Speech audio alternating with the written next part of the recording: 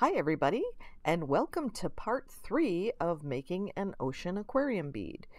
In this section, I am going to be covering seaweed placement and barnacles and Murrini that are inside the bead.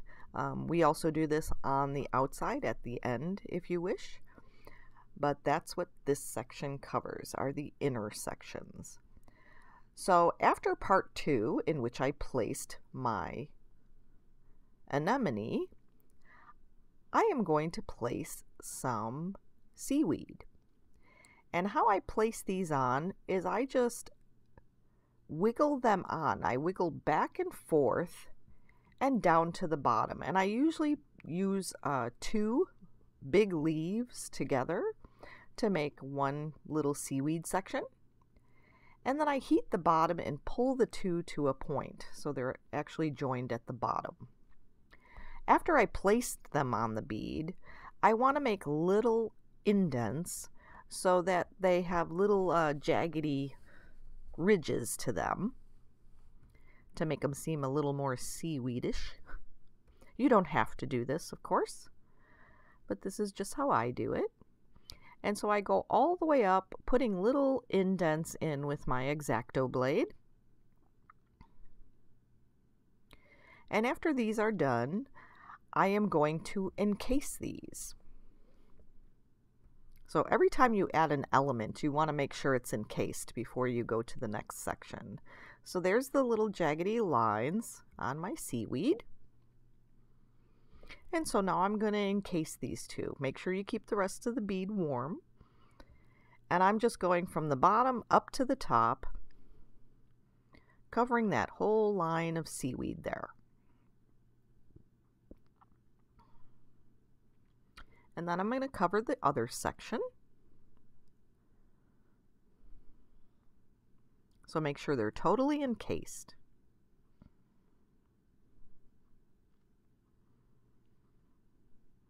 And so I'm just going to flatten those down a little bit. And I sped up this video because you really don't need to see all this melting in. But I'm just flattening it down to make sure everything is totally covered and spreading it out a little bit because the clear was a little raised up there, melting it in, and then I have my little seaweeds encased there. And now I'm gonna place some Murrini pieces, and so these are my little this one is my little barnacle stringer that I cut little chips off of into Murrini. And you could just place these. It probably would have been better if I actually had a base color of some sort, like a gray or something, like if it was a rock outcropping. But I just placed these on top of the clear, and this is basically just to show how you can place Murrini in your bead. And so I have 3 different Murrinis there. I have one like star Murrini, star circle Murrini. And then I have a flower Murrini, and then I have the Murrini that I made for the barnacles. And so I'm just placing these 3 Murrini in here. And so you could place as many as you want. It depends on how many you want, and they can be long or short. It depends on if you want them all an even height in your bead or not. And so I'm placing these, I'm having them face upward a little bit, so it looks like they're coming out and up towards the sun, figuring that the bottom of the bead is the bottom of the ocean. And so now I'm doing spot encasing again, and I'm going around all these Murrini and in between the Murrini and placing all this clear around so the Murrini will stay raised inside the bead. And this was just a little example to show you.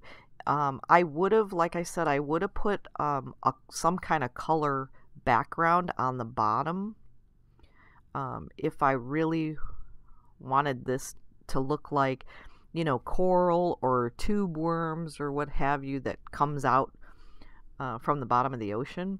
I would have put a base background of some sort on there.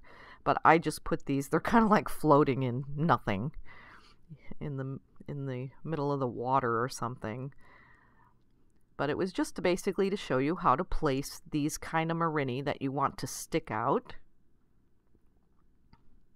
So you want to make sure you encase all around them and then on top of them. And so you have this little kind of bubble section with Murrini sticking out.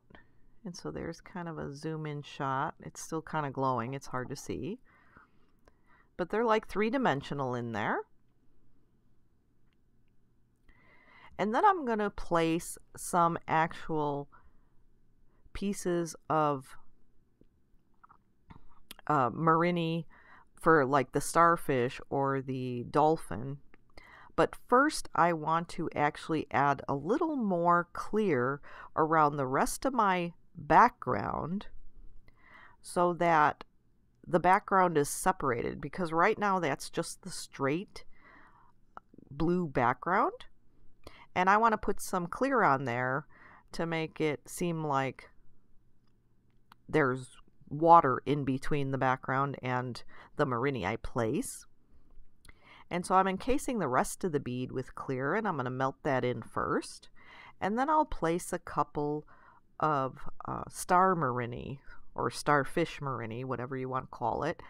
I was going to place, and here I pick it up, my little dolphin Murrini. I was kind of excited about that, and it ended up cracking right there in the flame. So it broke in half, so I couldn't use it. But basically it's placed the same way as long as it doesn't crack. And so I'm going to actually place a couple of star Murrinis in here. And so for these beads, I want to push them down as much as possible. So I heat a really nice spot, really hot, and I push that Murrini down as much as I possibly can so that I don't have any distortion when I actually go to encase it. I don't want it to spread out or shrink down. So I want it to stay that star shape and nice and sharp. And so I try to push it down as much as I can into the bead when I first place it. So then the shape stays nice and crisp. And so I add clear to cover the top, and I kind of help it smush down a little bit so it gets flush with the rest of the clear. And I'm going to place a second star. So just figure out where you want to place your Murrini. You could put a bunch of Murrini. You could put just one if you want. And I heat it a little bit in the background just so it won't shock when it goes into your bead. And then you want to spot heat the area you're going to place it in super hot, and then push it down as much as you can into the bead. This one was a little higher to start off with, you could see there, but not too much sticking out. And I also like to use thinner slices of Murrini for these beads because I just want the shape. I don't want it to actually balloon out or shrink down and distort if it melts at all. So I try to use thinner slices of Murrini. And if you have Murrini you purchased, some longer ones, you can actually slice them in half to make them skinnier yourself. So if you want to do that. And so I'm just going to melt that glass down, heat up the whole bead, keep it nice and toasty for the next step.